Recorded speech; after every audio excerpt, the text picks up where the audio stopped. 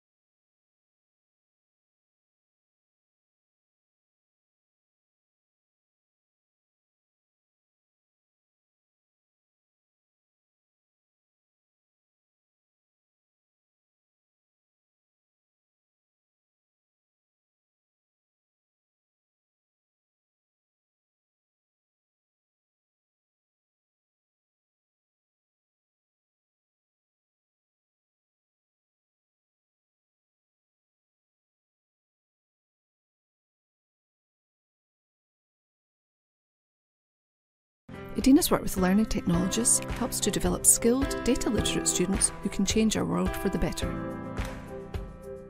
Teachers and students can develop and share coding skills with Notable, our Jupyter Notebook service. Our Digimap services deliver high-quality mapping data for all stages of education.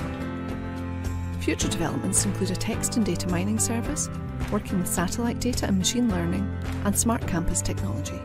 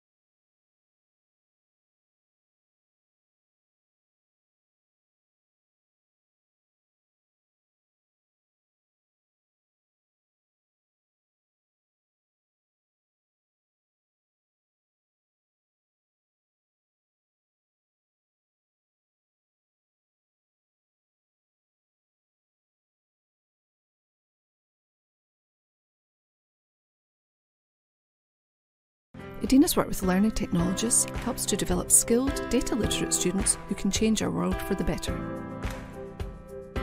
Teachers and students can develop and share coding skills with Notable, our Jupyter Notebook service.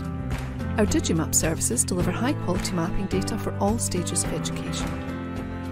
Future developments include a text and data mining service, working with satellite data and machine learning, and smart campus technology.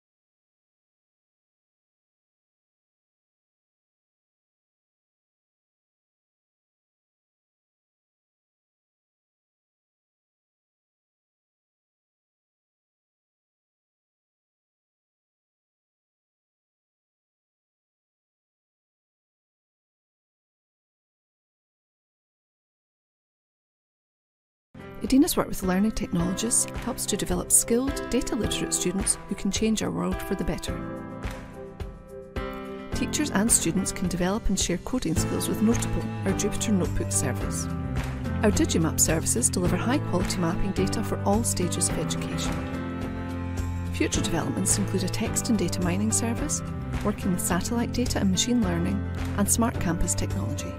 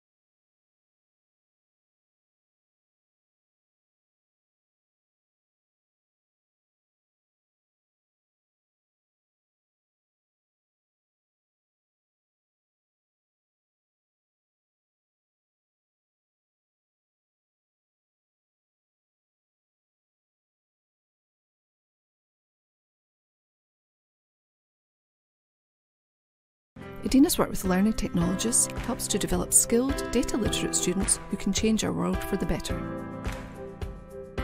Teachers and students can develop and share coding skills with Notable, our Jupyter Notebook service. Our Digimap services deliver high-quality mapping data for all stages of education. Future developments include a text and data mining service, working with satellite data and machine learning, and smart campus technology.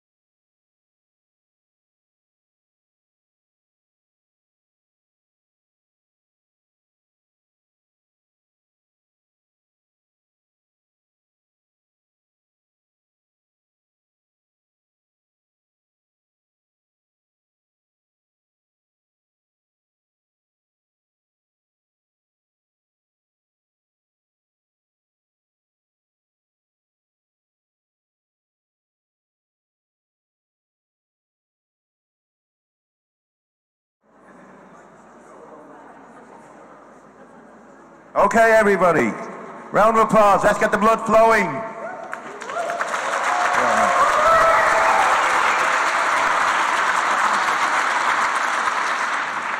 You see before you a man who at 4 o'clock this morning didn't think he was going to make it here, but he's somehow here thanks to coffee and fry breakfasts. And my esteemed friend and colleague Laurie Phipps here on timekeeping. He's been great. Round of applause for Laurie.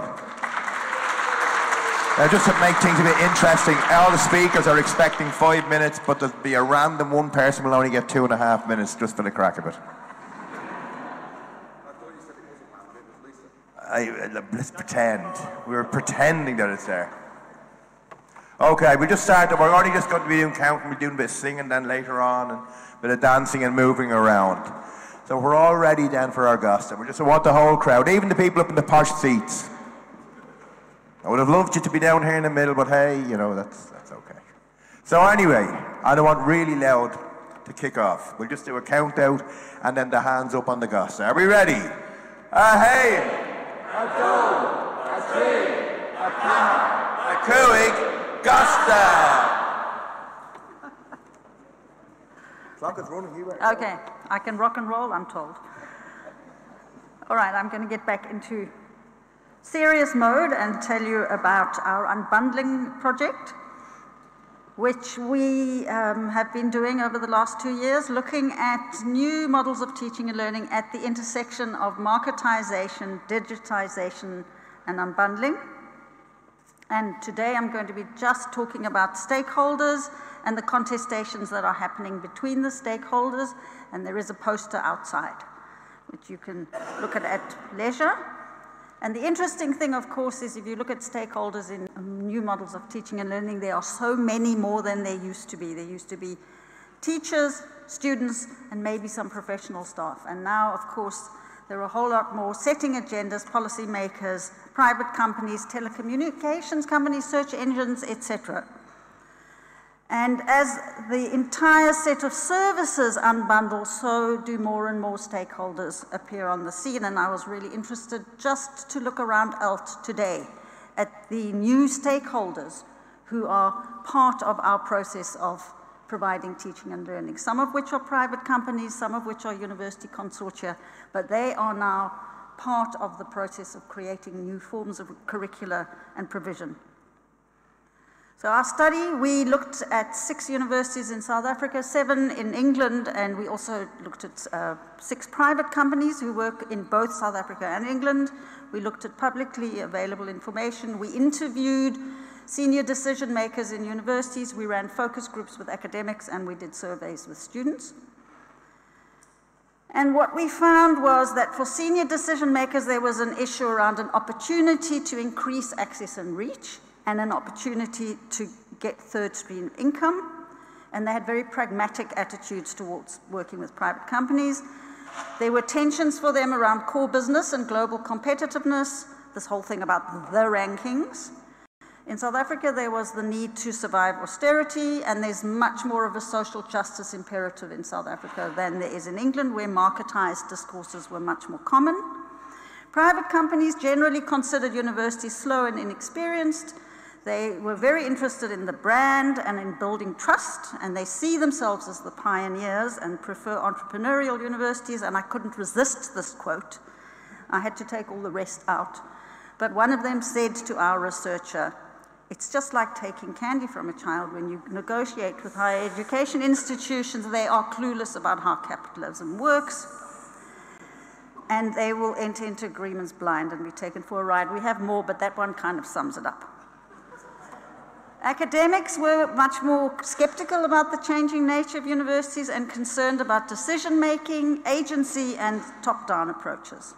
Now, I'm not really talking about students today, but in terms of the contestations, we found that universities are balancing competing imperatives. They're actually stuck between a rock and a hard place around core business and generating third stream income, and this need to generate revenue, sometimes for their core business. There's a tension across the whole higher education system as they become more differentiated, and there are negotiations and some alignment between companies and university decision makers and their rationale for these partnerships. But there are definitely contestations between decision makers and academics, and academics and companies. And there were really strong differences of opinion. There are serious negotiations around the control of the academic project and control of teaching, and around the question of outsourcing what's considered to be core business, and there's some real negotiation around the role of social capital, you know, the old boys network, and how do we get to form these partnerships. So can I suggest, if you're interested in this conversation, our MOOC on this topic starts next week. 2 weeks of it, you know, it's a conversation. Thanks very much.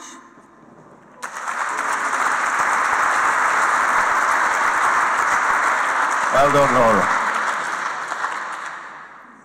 So, our next speaker's up. Get this out ready.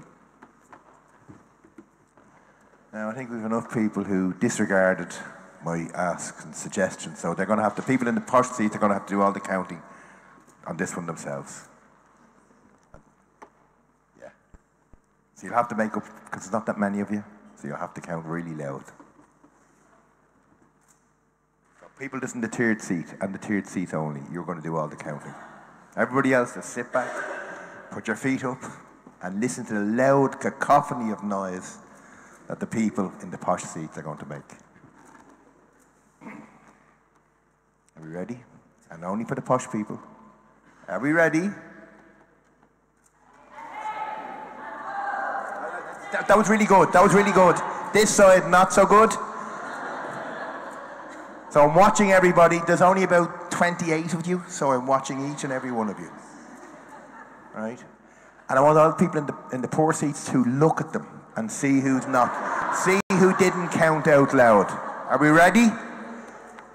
Only up in the posh seats. Are we ready? Hey. Let's see. Gasta. Well done. Good afternoon, everyone. My name is Sho, and I'm a postdoc at the University of Tokyo. I'm going to talk a little bit about the development of a new MOOC on English Medium Instruction, EMI.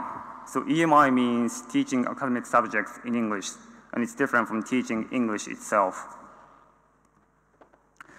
To begin with, let me explain some background on this project. So we have already witnessed the internationalization of higher education, and it's being synonymous with Englishization. We research in English, present our research in English, sometimes in 5 minutes, and we teach in English. The number of tertiary classes, courses, or even degree programs offered in English is increasing rapidly in non-Anglophone countries like Japan, where the provision of EMI doubled in the last 20 years, and nearly 30% of Japanese higher education institutions are now offering some form of EMI. Nevertheless, there is scarcity of training in how to teach in English.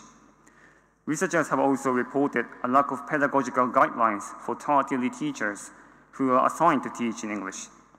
There is also a paucity of resources for such practitioners who need to develop their EMI competencies, by which I mean not only English proficiency, but also various pedagogical skills such as managing international classrooms. Given these challenges, the University of Tokyo is developing a new MOOC on EMI in close collaboration with the University of Edinburgh. The MOOC is called U-Tokyo English Academia, which I shall call EA3. EA3 will be added to the U-Tokyo English Academia series. We launched EA1 in 2017 and EA2 in 2018. Both of them are online courses on academic English. So we are trying to help learners with the smooth transition from English as a subject to learn to English as a medium of their teaching. We use OpenEdX as a platform, and EA has also already got 22,000 users enrolled. EA3 is comprised of 10 modules covering various topics such as what EMI is, why EMI has expanded in higher education across the globe, where EMI has increased, how EMI is conducted, and the perception and challenges faced by stakeholders such as teachers, students, administrators, and policymakers. Each module is comprised of pre-lecture activities that are designed to stimulate learners' interest, lecture videos that explain the topics I mentioned earlier, post-lecture quizzes for comprehension check, and discussion forums where learners exchange opinions. Discussion forums also serve as opportunities where learners can raise awareness of their own or other local contexts.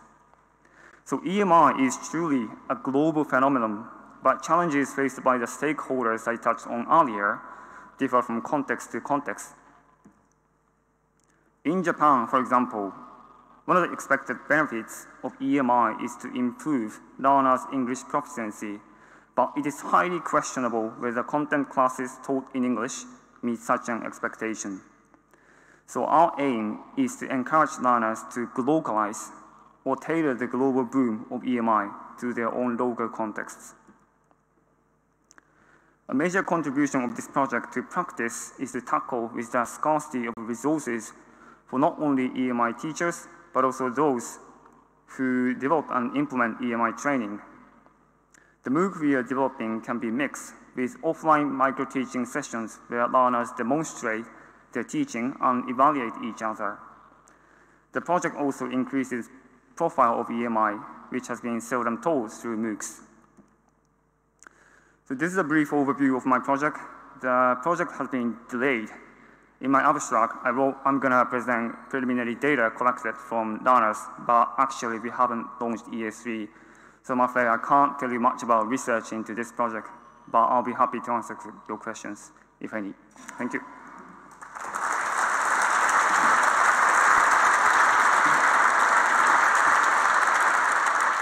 No fun. Another perfect timing. Well done. Our next speaker is up. Are we feeling a bit tired?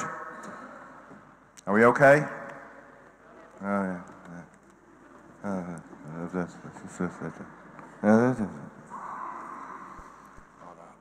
We'll have to get the hands up, the swaying, and it's great. It's like, yeah, there's four lads all sitting together. It's like a bobsled team down the back there. He's absolute. One fella there, his hairstyle is ruining the look for the other three lads. Yeah, he needs to go, or shave the head.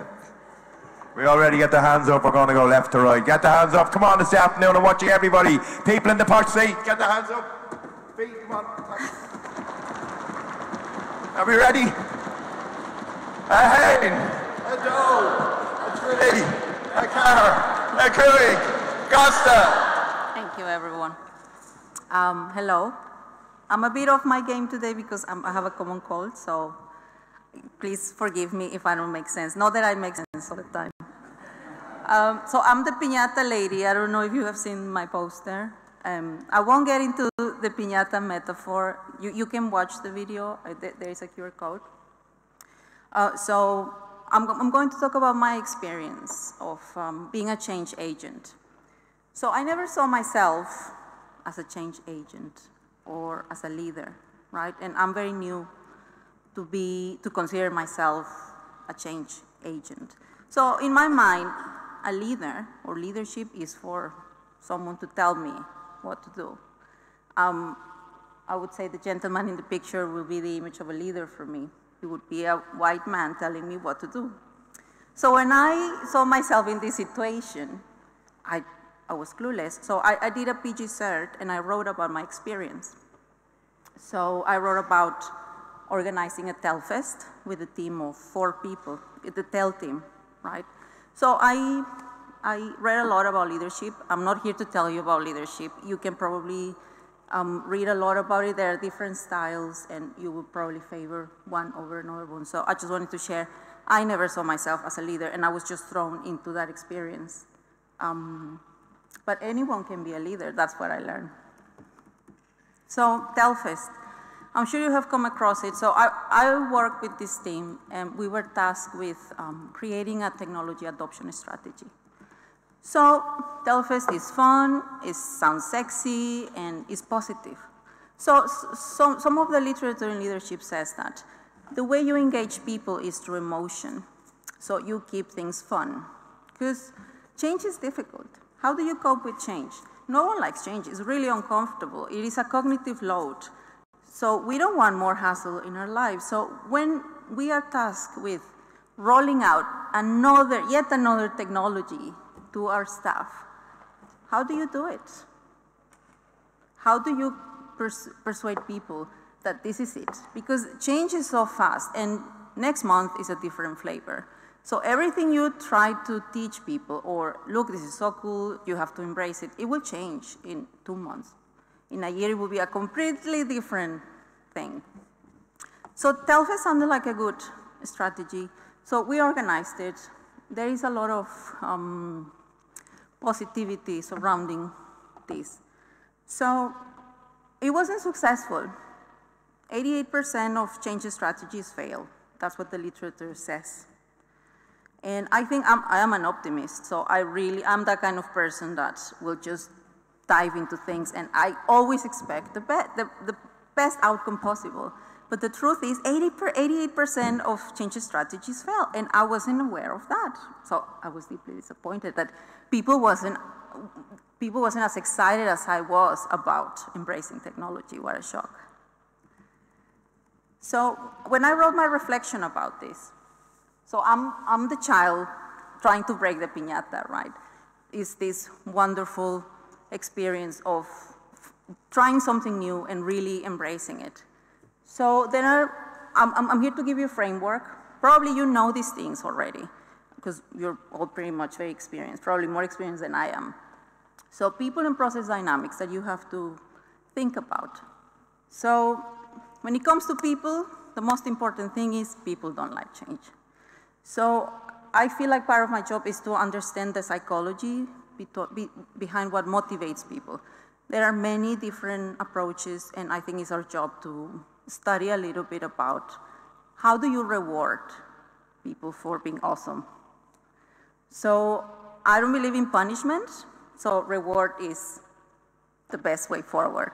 And the process dynamics, I think clarity of the outcome.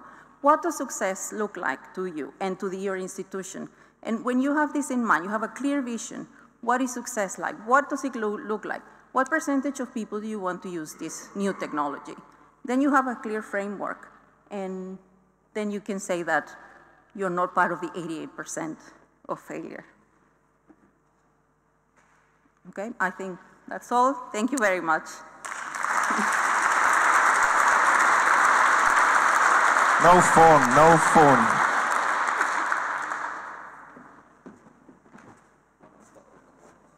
Yeah, it's more fun. Yeah, I think it's more fun if you don't get a 1 minute warning, isn't it? It's more of a, yeah. I think that's, all right. I think we'll go for that. No more warnings. 10 seconds and that's it. You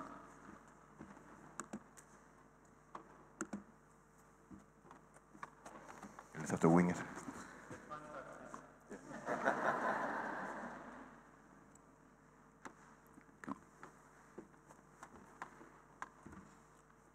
A bit of healthy competition. Dividing line. Hein, do, tree, car, all together, cooey, and arms up in the air. I want to see who's the loudest side. Are we ready? We're going to start over here.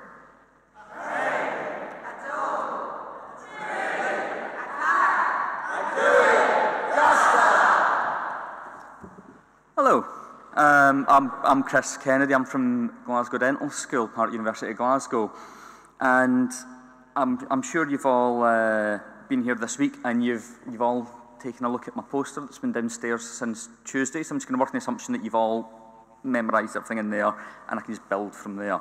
The project that we were working on was a middle redevelopment, and I know that's not exactly the most exciting thing for the people in this room because it's what we do. We do lots. But the difference here was the approach we took and also the course that we were doing it to, because dentistry is a 5-year integrated degree. It's not modular. And we've only got 3 teaching themes, which means that we've got 3 middles per year, which means an awful lot of content in each of the middles. And clinical dentistry, the one we're piloting on, is fair to say the biggest. So what we end up with is a file dump with randomly named files, randomly placed. The students don't know where things are. The staff aren't sure what file belongs to who. So when it comes to this time of year, before semester starts, you're trying to clean it up, get rid of things you don't want students to see. Nobody really takes ownership of individual things. So there's an issue there. So we've got some data about what the staff and students actually think about the current layout. And we found out that 14.8% of students can find resources every time. The rest, no. But that makes sense because only 40% of our staff know where they're supposed to be putting their files. Which is an issue.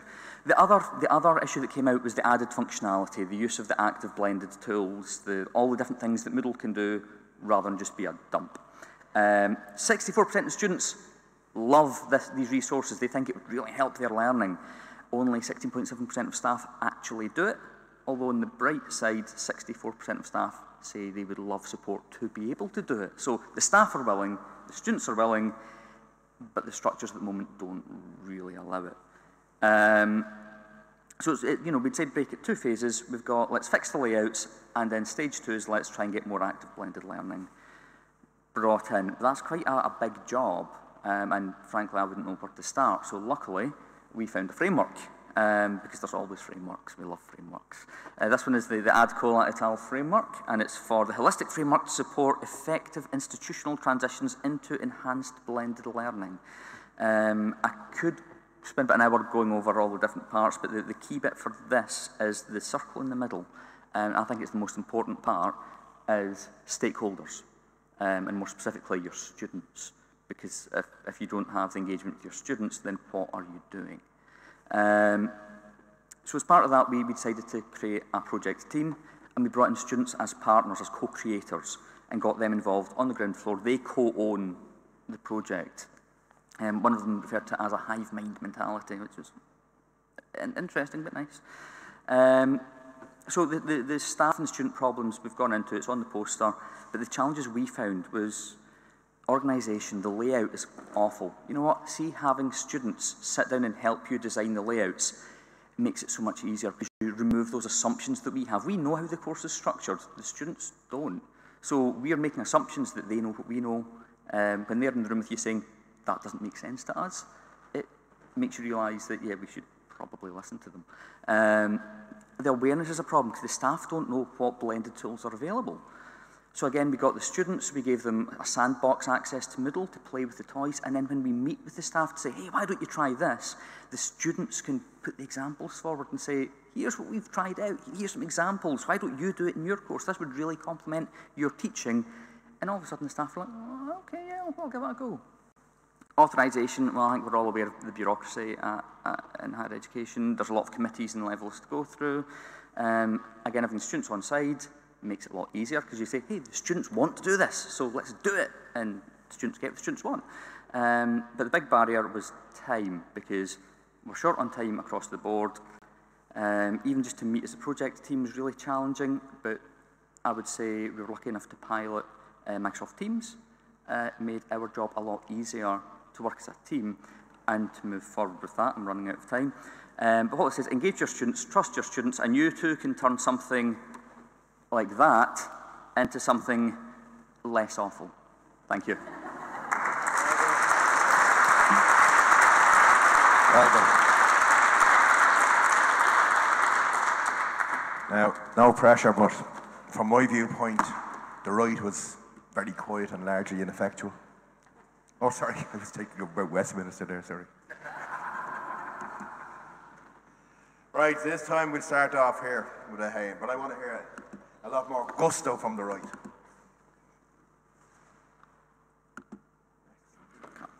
A little too Ray. Are you ready? Yes, sorry. Are we ready? That was another. Are we ready?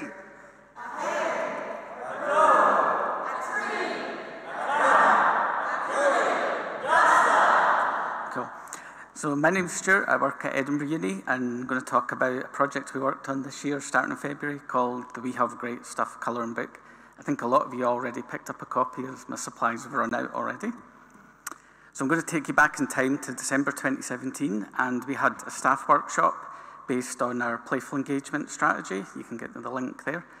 It was just a sort of brainstorming exercise, people coming up with random ideas to see how they could improve the quality of sort of work and life.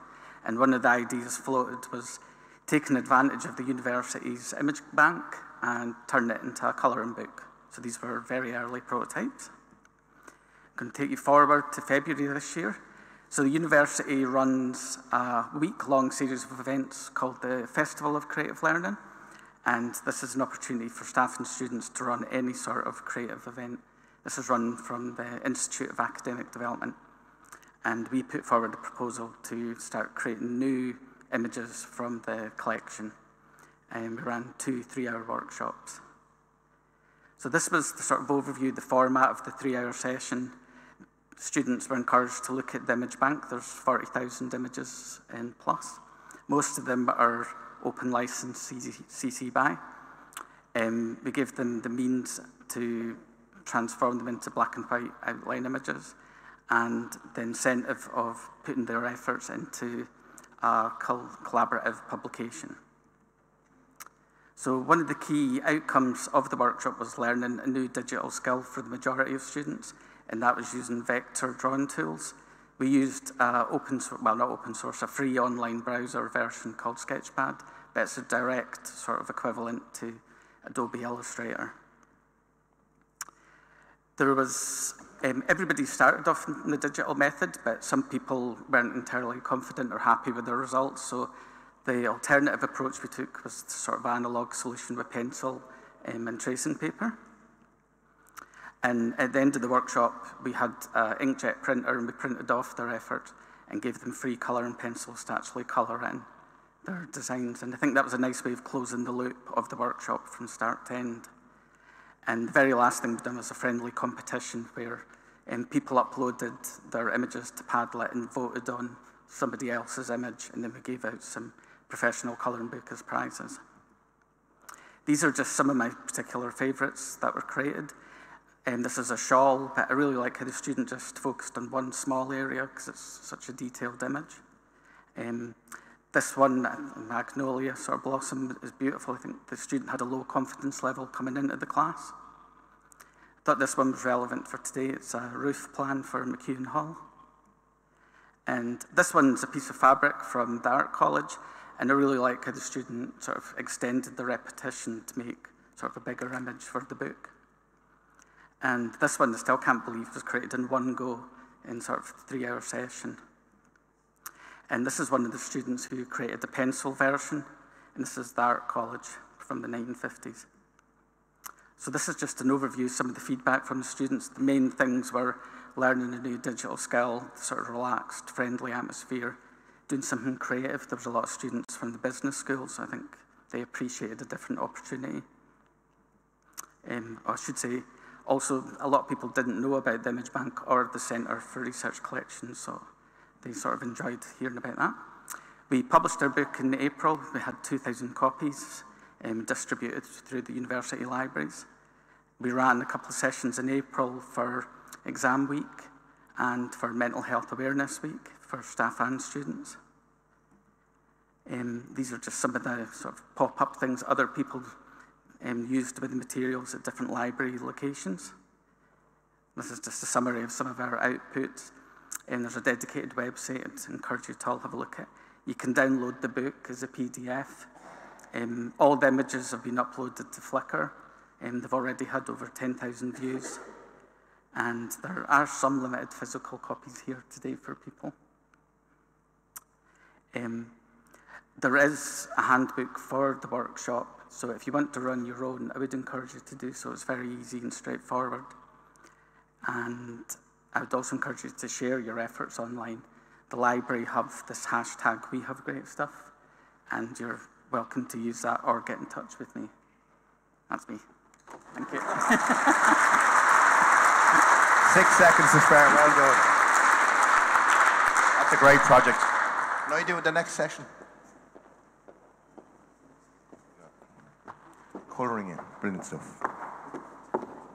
I'll take twice as long and you'd have to drag me off the stage. Brilliant. Yeah, deal? Deal. Okay. Okay. Yeah, you're all being too well behaved now. And the fourth day was the best. People running over, mayhem, absolutely brilliant. Okay, twice as long. Twice and as you'll long. have to drag me off the stage. Oh, yeah. I have a big... Okay. Well, we'll sing again now. Who wasn't here yesterday? You're all here. Okay. We're going to sing to the tune of Doa Dear. We'll just do a quick rehearsal. So it'll be a hain, a doe, a tree, carr, cooey, and now you can start your dust. So it'll be a hain, a doe, a tree, a carr, a cooey, and now you can start your Gasta. Have we got that one? We do a quick rehearsal. We ready? A doe, a tree, a carr, a cooey, and now you can start your Gasta. Are we ready with that one now? I'm trying to be to all the learning styles. We're doing a lot of kinesthetic stuff now, and now we're doing it. That M.Ed was very expensively gained. Are we ready? Now, loud this one. You can join in as well. Are we ready? A hain, a doe, a tree, a carr, a cooey, and now you can start your Gasta. Thank you. My talk relates to the fantastic keynote that we had this morning. We're very passionate about learning through play, and I'm going to share our story. But before I do that, I feel it's really important to highlight who I am and what we do and what our philosophies are. So I was the undergraduate student that was often referred to as lacking confidence. And that's something that as an academic, I often think about, what does that mean when we say our students lack confidence?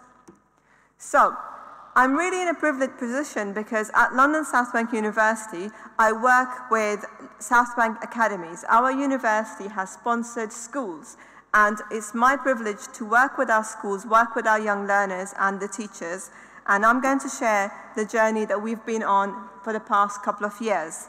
So our project, Inventors, has been funded through Erasmus and supported through our university's Centre for Research Informed Teaching and Teaching Investment Fund. We are here to help support school teachers build their digital confidence in the classroom. So we connect teachers with universities, learners with universities, and our students go into the schools and it helps us. So our underpinning philosophy is learning through play, enabled through technology, using as diverse teaching resources as we can in an inclusive environment where curriculum, community, and can come together in harmony. And I'm going to share how we do it. So that word confidence, that's something that I've been thinking about. If the learning context is right, the learners feel engaged. So what we try to do is put a scaffold around the learning activities and then ask our young learners to interpret it and to work with each other in a collaborative way. So our children work with school children across the globe. We have worked with 40 different classrooms in 8 different countries, reached more than 1,000 students. We do it by making learning fun. I think I have probably the biggest Lego robotics collection in London. If anyone wants to challenge me later, I've got about 40,000 Lego pieces in my office. We make interactive sessions. We engage our senior staff in the university to work with our children, and our university students engage with the school teachers. They work with the children, and together we create an environment whereby the children work on a topic around sustainable development environments, and they co-create stories using Scratch, and then they share these stories using various different technologies. As part of what we do, not only that we work with our school children, we get our school children to work with primary school kids, and then that way the kids feel more confident. They say, okay, we took part in a robotics activity, we learn from it. They come and give us feedback and say, how could we enhance your robotics activity? And then when we're teaching it to the primary school kids, how could we do that better than you? So I always love the fact that they come and tell me, what you did was not so good, this is how we can do it better. Absolutely love that. As part of my job, I employ student ambassadors. They work with me, they're members of my team. Right now, they are training our graduate interns throughout this whole week. And our students go into schools. They become role models. It helps boost their confidence levels. It gives them employment opportunities, raises their profile. At the same time, we are aware that our school teachers across the globe, we've worked with 270 school teachers in different parts of the world. They need support. They need support in terms of grappling with the technologies, whether it's Scratch or blogging tools or the way we operate in terms of our program. We help them, we support them with their learning needs. We connect the teachers with each other. It was absolutely amazing to watch teachers in Philippines finding each other, knowing that the community that they worked with and how close they were to each other in the geographical location. And I know I'm running out of time. These are some of our children and some of the work they have done. Carry on, you'll have to drag me off the stage.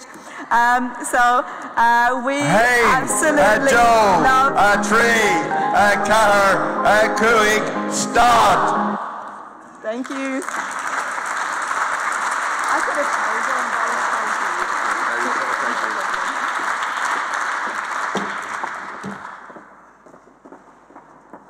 Yes, get the hands up and we're going. Just do that, come on.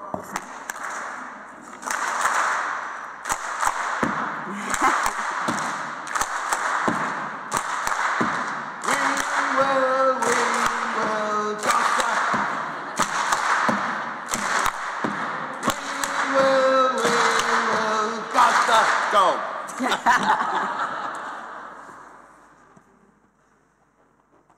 Really? That was it?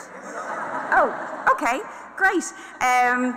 Thanks for joining me in the graveyard shift here at ALTC 2019. My name is Lisa Donaldson from Dublin City University, and this is not working. Yes, it is working. Fantastic. And in the next 4 minutes and 59 seconds, I plan to take you through a whistle-stop tour of some of the ways and the steps that we've taken to support lifelong learning for our staff at DCU. Now, it's been a while since I've done a Gasta, and as Tom will attest, it didn't go so well that time either. So if collectively we make it through this after the late night conference dinner and the 2 a.m. fire alarms, I do have something for everybody in the audience, and I'm going to leave them just here on the front of the stage in case he gets the crook and holds me off before the end. So you can collect those afterwards. In DCU, we launched our Learning Portfolio Initiative in the academic year 2016-2017. So we now have many thousands of students using e-portfolios across all faculties to support graduate attributes, to support reflection, for assessment, and for extracurricular activities. So this year, we started to look at how we could utilize the affordances of ePortfolio to support the CPD for our staff. And CPD is a core part of academic practice. So the affordances of ePortfolio lend itself towards that, the ability to have an online space whereby you can showcase multiple media, that you can personalize, and that you can share with perhaps accrediting bodies, or if you were going for promotion or another job. So ePortfolio offers a lot of advantages there. And what you're seeing there is just a snapshot of our ePortfolio system, which is based on Mahara. So these are just a few of the initiatives that we've been working on in this last year. Some are in very early stages. We have recently adopted the Advanced HE Fellowship Scheme, and what we are currently doing with the first cohort that are going through it is very much a paper-based exercise, but we're looking, and here's a sample on the left, we're looking that eventually that will move to ePortfolio to showcase the learning and accomplishment of our academics. Another area that we're working with in conjunction with HR is the Learn and Grow initiative for our researchers, and we've developed a customized ePortfolio template based on researcher-specific competencies that they will be able to use to, again, showcase their skills. I have no spit left at all. Showcase their skills. So that's going to roll out shortly as well. Within the TEU, Teaching Enhancement Unit, of which I'm a part, we offer many workshops to our staff, and we've created, customized for every single workshop that we offer, reflection templates, which we now automatically send out after the workshops. There's no requirement for the participants to complete them, but we are hoping that we can encourage ongoing reflection on the workshops that they take with us. And this year, for our Teaching Excellence Awards, we introduced ePortfolios for all our shortlisted candidates.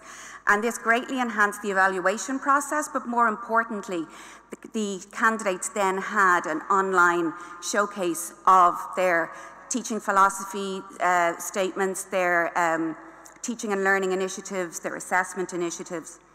And perhaps one of the biggest things that we did this year, under the auspices of ePortfolio Ireland, which is a national community of practice for ePortfolio, which comes out of Dublin City University, is that we designed and put on a Design Your Professional Portfolio workshop. So this was a half-day workshop whereby we wanted to encourage everybody to walk the walk and have their own professional portfolio. So what you're seeing there are some of the core areas that we looked at including in a portfolio, and they were informed by the frameworks that you see on screen. So the Professional Development Framework in Ireland, the UK Professional Standards Framework, and our own DCU Academic Development and Promotion Framework. And that's what you have here on the front of the stage. It's those categories or sections that if you are looking to showcase your own CPD, these are the ones he's going to start walking. These are the things that you should look at having in your e-portfolio. So I'd like to invite you to take one of those when I'm hauled off the stage, and hopefully it can be a starting point for your own professional portfolio. Thank you.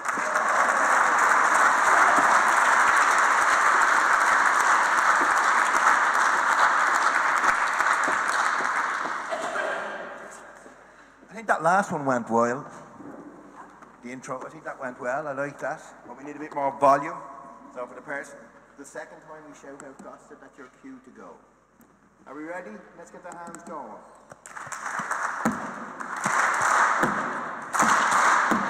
We will, Gasta. We will, Gasta. Hi, so my name is Andrew Millington, and I'm a developer from the University of Edinburgh. I'm going to speak about how we used LTI to extend our VLE. So 2 years ago, I became involved in the academic blogging service, which is a central blogging service for the University of Edinburgh that is used primarily to support teaching and learning activities. And when we were setting up this project, we had a number of requirements for it. We wanted it to be easy to use with low barrier to entry, ideally integrated into our virtual learning environment. We also wanted it to be customizable because we acknowledged that not every blog would have the same purpose, so we wanted to have different tools available to the blog authors, and we also wanted to have different themes and looks. We also wanted it to be portable, so we wanted the blog authors to be able to own their actual content. If they wanted to, they would be free to download the blog and lift it and put it on another platform of their choice. We also wanted the blog to be public or private if they wished. If it was public, they would be able to share their ideas outside of the normal university colleagues and perhaps with the wider world to get more ideas. And finally, as a bonus, we would have liked it to have been an open source platform as well, so that we could understand what the system was doing with our data, and also we could use the developers at the university to expand upon the service if we wanted to. So in our commercial VLE, we have a blogging system, but unfortunately, as you'll all know, VLEs tend to be Swiss Army knives. They provide a lot of different tools, but they're not always the best ones for the job. For example, you're not going to use that little corkscrew to open up a bottle of wine if you have a fancy corkscrew in your kitchen with the little handles on that you can pop up easily. And that's what we felt about the blogging system in our commercial VLE. It didn't allow us to make our blogs public. It didn't allow us to easily download that data. It didn't allow us to easily extend that or change the look and feel of it.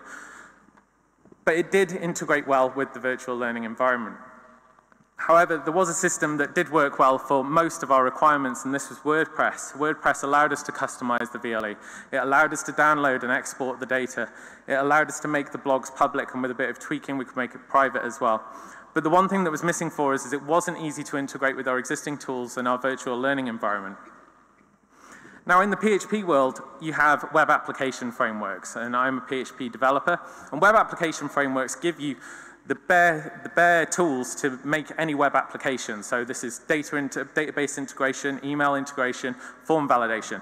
And CodeIgniter up the top there used to be the Swiss Army knife of the PHP framework world. And as time went on, people realized that the tools that it was using weren't always needed or weren't required. So Laravel and Symfony came about, and they were more modularized. They allowed you to rip out bits and pieces of it and replace it with systems that you wanted to instead. And then that became a big mess because people realized that they weren't always interchangeable. So something came about in 2013 called the PHP Framework Interoperability Group, which writes standards. And these standards say how these modules work. So you can now take modules from Symfony and put them in Laravel, and you can take modules from Laravel and put them in Symfony. And I would love for a VLE to work like this and have standardizations and modularizations like this. Unfortunately, we don't. So we have the next best thing, which is the LTI standard. Now, this won't replace the blogging system in our VLE, but what it will do is it will allow us to use a different blogging system if we want to. It's a mechanism for securely transferring data from the virtual learning environment to an external tool. And the data that we transfer, first name, last name, email address, the role within the VLE, and so on. It eliminates multiple logins. If you're logged into the virtual learning environment, then by a simple click of a link, you will go into the blogging system. If you don't have an account there, it will create one for you based on the data that's been passed across. If you do have an account, it will log you into the blogging service. So it provides seamless transitions between learning tools. And that's what we wanted. We wanted to be able to easily cut down the barriers to use WordPress as a tool for our blogging service. So what we did was we created a WordPress LTI plugin. And this plugin has two modes available to it. The first is a course blog mode, and what that means is that if you have an LTI link in your course, then anyone that clicks on that will be added to the same blog. So all students will participate in a single blog. Alternatively, you can have a student blog mode, which means that any student that clicks on the link will get their own blog, and the lecturer will be added to that blog as well. And when the lecturer logs into WordPress, they will see a list of all of the student blogs that are associated with a particular course to be able to go in and read about them. We've made this plugin open source. It's available at github.com/uoe-dlam/edlti, and it's licensed under the GNU version 3 license. We wanted to do this to allow people to download it, so please go and try it out, and yeah, hopefully you'll be able to extend your VLE as well. Thank you.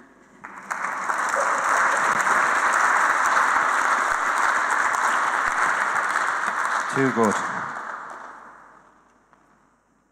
So, round of applause to all the Gastateers. Would you all please stand up, please? All the presenters, the Gastateers.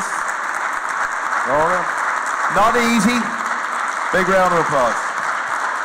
And can I just say thanks to all of you as well. Gasta only works by participation, so. Oh, it's hot. I'll tell you why. You weren't sitting in the right place. All right. Your chance is gone. I can't guarantee 5 minutes though. We'll be quick. No, that won't be a joke. Okay, even better. Because I knew I had one more, so I started to doubt myself, but it's never. I put it down to the 4 o'clock in the morning.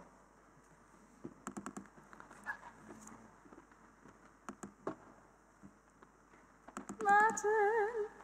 Somewhere over the rainbow, way up high. Martin, please stop me singing and get that thing to work. I'm running out of songs to sing, and here we go. Are we ready? Yes. Gotta be up on the 1, down on the 2, up on the 3, down on the 4, up on the 5, hands up, and I mean the loudest shout of Gasta for the whole day. Particularly the people up in the cheap seats. Yeah, you know, your bum has sat on a nice soft seat for the whole day, and poor lads are sitting on the wood. Are we ready? Ahain! And watch, stop. There's people not doing it. Right? It's one last thing. People say, oh, the graveyard shift and falling asleep. I'm giving you an opportunity to stand up. I'm making sure they're not waffle on for more than 5 minutes. Even if it's... So, all we ask is get the blood flowing. Are we ready? Sweat that drink out of you. Are we ready? Ahain! A-do! A-tree! A-kahar! A-kuig! Okay, hello. We're last, but hopefully not least. I'm Cara, and this is my colleague Lucy. And as you can see from our first slide, this is what we do. Between us, we have over a decade's experience working within higher education as digital media producers, generating a wide variety of video and audio assets. We wanted to share with you today 1 or 2 of the common assumptions and misconceptions that we've encountered surrounding approach to creating media content that, if overlooked, can hinder an institution's development of sustainable media practices. So this quote is from a paper that presents an overview of current video practices and reflects on the relevance of production value in support of learning. So the quote reads, "We encourage an approach that prioritizes learning and pedagogy over glossy, high production value videos. A DIY approach to production prioritizes media literacy for content experts." So while no one can argue with the fact that learning and pedagogy is always the priority, here, and from our experience, this value is separated from the contribution of the media expert. If I was someone without media experience reading this, I would be forgiven for thinking that media specialists only contribute superficially to the making of media assets. But media specialists offer something other than merely glossy high production values. Collaboration with a media expert will allow you to define your goals and approach, be it DIY or otherwise. And to define quality, you have to create a brief. Any quality output is output that meets that brief. High production values isn't just gloss. It's meeting your learning goals in the most efficient and impactful way, and media producers can support those learning goals. We're trained in knowing what approach will best communicate your content. That's our value. So here's Shai. He's one of our course leaders at Edinburgh Business School, and Mary Jane, who's there as well, is our content developer. Neither of them had any experience of working with media before Lucy and I came on board with the team. We've collaborated with them over the course of a year, developing media content for the new MBA program. And as you can see from the photos, we've created a wide variety of outputs and approaches. And so here is what Shai and Mary Jane have got to say about their experience. Well, it started with no experience at all. I didn't know what to expect with the media. I kind of thought that would be something where you would just get on with it. And we wouldn't need to be involved. I couldn't understand what is expected out of me, what constraints are involved. It was really, really hard. But what I liked about getting involved was seeing how things are set up, seeing how different it is speaking to camera, doing a piece to camera from writing something, and what different language you need to use and different skills. I can more and more understand how videos interact together with the other material. So hopefully you can hear from them, and there's the transcript that you can look at, how this really has been a process. It's much more of a dialogue. It's a nurturing of trust and mutual respect. And this kind of leads to an emerging voice and identity, which you could call media literacy. So rather than separating media specialist from content, and that's really anyone involved in content, whether that's a learning technologist or designer, whether it's an academic, integrating them into your culture is absolutely key to sustainable practices. And that's us integrating with our team behind the lightboard. We can help you to find your voice, and once it's there, optimize its impact. So collaborate with media specialists for a literate and therefore authentic and therefore sustainable practice. Our poster expands on that further, and please get in touch. If you have any questions, we've got lots of references, lots of resources, lots of ideas. Thank you, Tom. Well done, well done.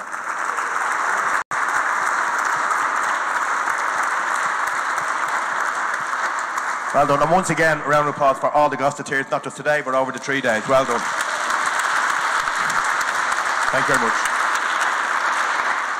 Now, before he disappears entirely, I wanted to just say thank you to Tom Farrelly, who's been hosting 27 papers at this conference single-handedly, and I always feel that he really brings heart to giving researchers and practitioners the opportunity to share their newest work with the biggest possible audience that our community can offer. So please put your hands together to Tom Farrelly.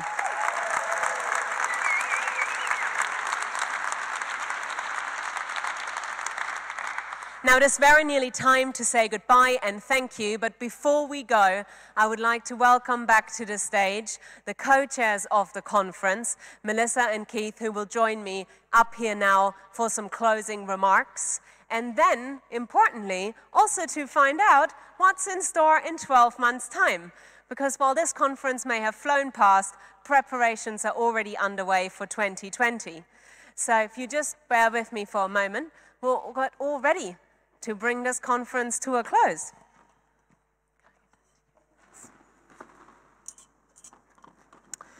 And please, for one last time, put your hands together for our co-chairs of the 2019 annual conference.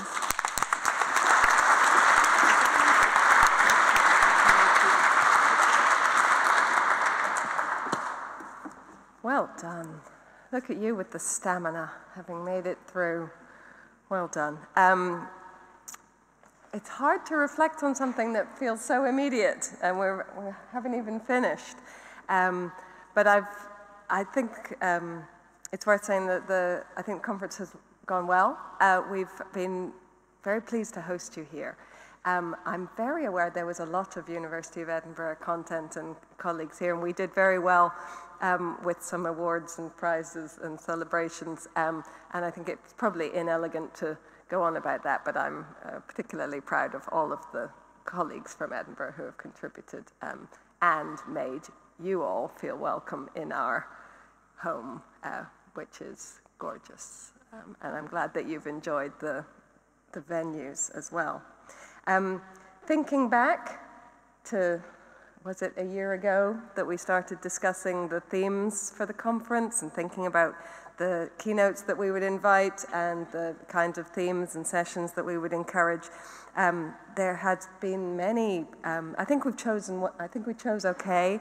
There's been lots of presentations about data and analytics, many more than in previous years, and I think that that's clearly a coming theme for us all, and some gap between measurement and meaning that we need to continue to explore.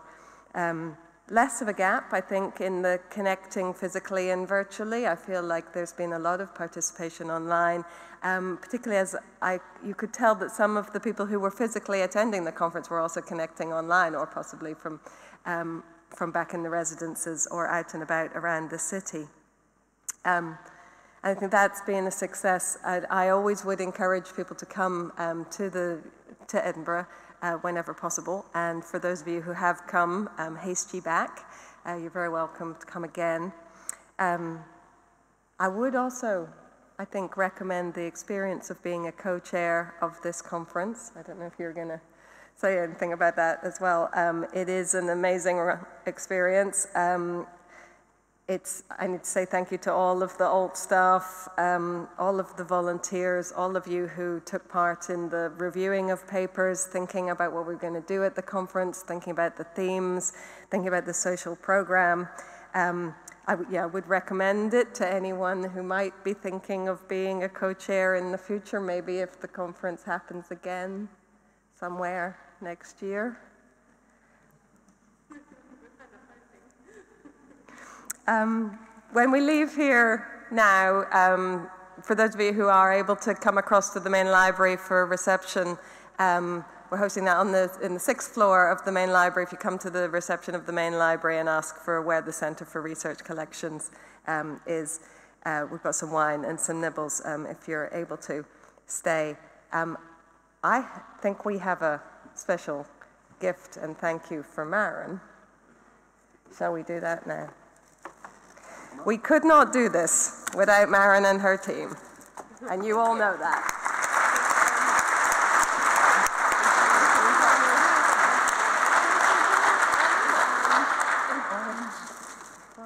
Thank you from me and the team and the 100 volunteers plus who make this possible.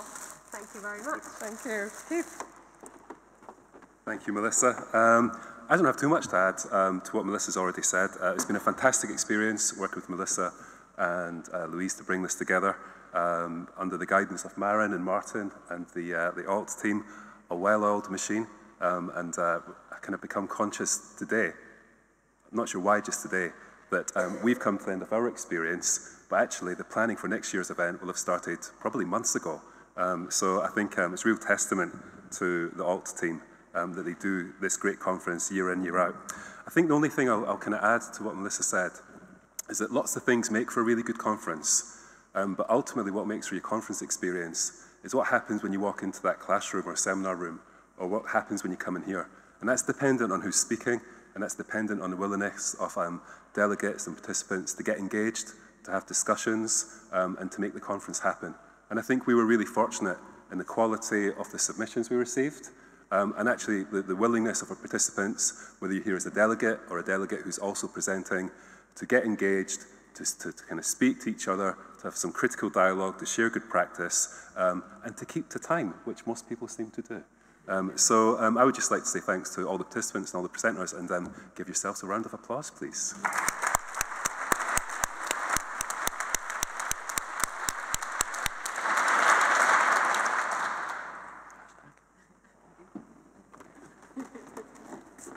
Well, we're just going to thank our sponsors and exhibitors again. Without their support, it wouldn't be possible. And I wanted to echo and add one more thank you, and that is to all of you who've not just brought research and practice to this conference, but also your hearts. It really resonated with me that all of our speakers that I saw at the conference mentioned the people dimension. And as a professional body, we are all about our members and put people at the heart of educational technology and learning technology. And this conference has brought it back to me very poignantly that in whatever circumstances we operate, it is really care for each other that makes such a difference. And so many of the conversations I had at this conference were about people coming up to me and said, you know, I've really learned a lot, there was a lot of knowledge sharing, but what I really took home was that it has real heart. So, as the Chief Executive of ALT, it's my privilege to serve a community that has such a big heart. And I want to say thank you to everyone on behalf of the Board of Trustees and together with my colleagues for helping us keep that heart beating for another year. So thank you very much.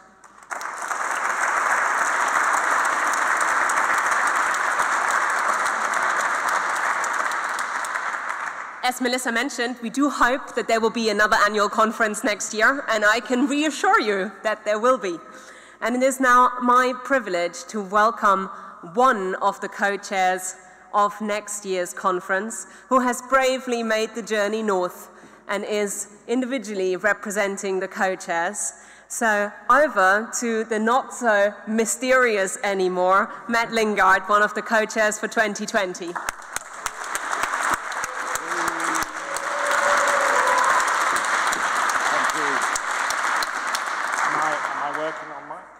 The back, can you hear me? Yes. Okay. Thank you, Maren.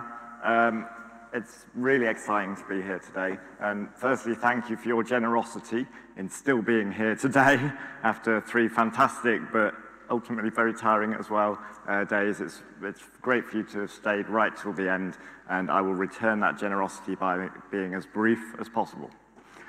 So, the conference, how exciting. So, these are the fantastic people I'm going to be working with over the next year, Fazana and Roger.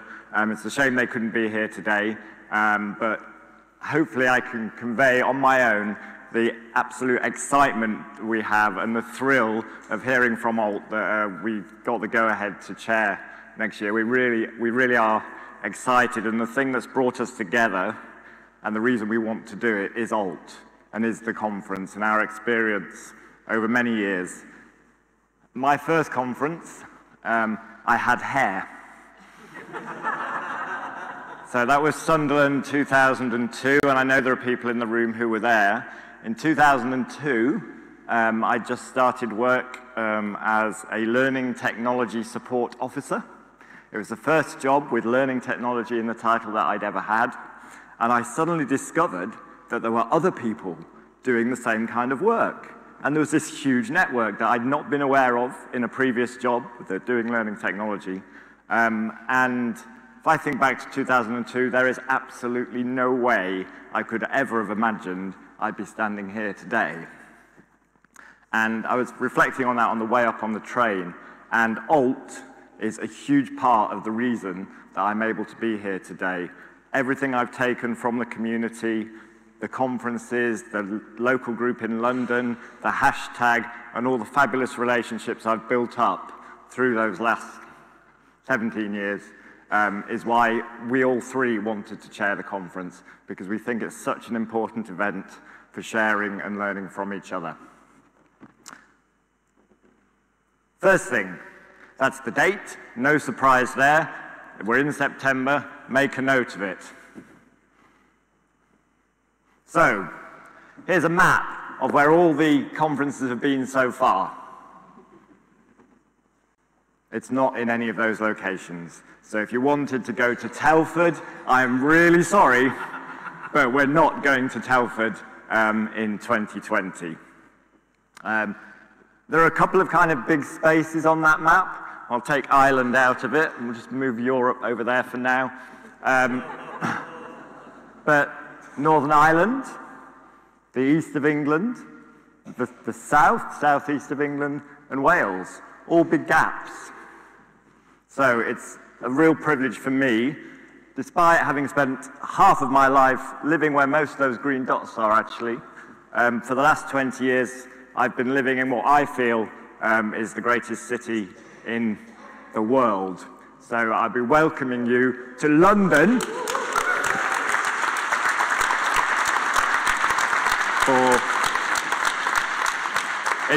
It's the very first time Alt has been to London for the conference, and I'm hugely excited about it. We're going to be hosted by Imperial College, so we'll be in South Kensington, down the road from the Science Museum, the Natural History Museum, the V&A, Hyde Park, and the rest of London all around us. So I hope it's going to bring you all to London, I really do, but I'm sure the last 3 days is what will bring you to London, because it's been a fabulous conference. I'm slightly nervous about doing this, if I'm honest, but there are two things that have made me a bit more relaxed about it. The first is Maren and the team at Alt, who I know that's what makes the conference run and function, and I know they're going to be behind us, along with the trustees. But the thing, as Keith was saying, that makes the conference a success is the people. So this is a plea to get involved, join the programme committee, come to London, put in presentations, and I really hope that I will be seeing you in a year's time, and thank you. Welcome to. Well, now you see that there will be a much travelling from Edinburgh to London for the next year, and we're really looking forward to welcoming many of you back.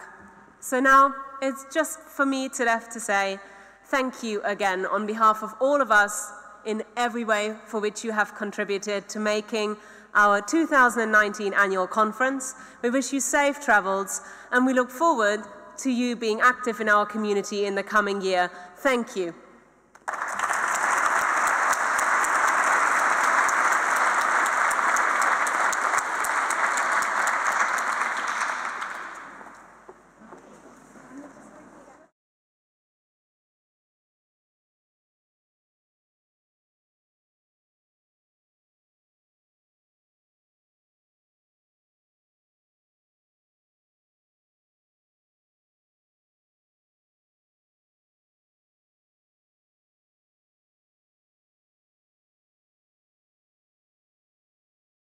Edina's work with learning technologists helps to develop skilled, data-literate students who can change our world for the better. Teachers and students can develop and share coding skills with Notable, our Jupyter Notebook service. Our Digimap services deliver high-quality mapping data for all stages of education. Future developments include a text and data mining service, working with satellite data and machine learning, and smart campus technology.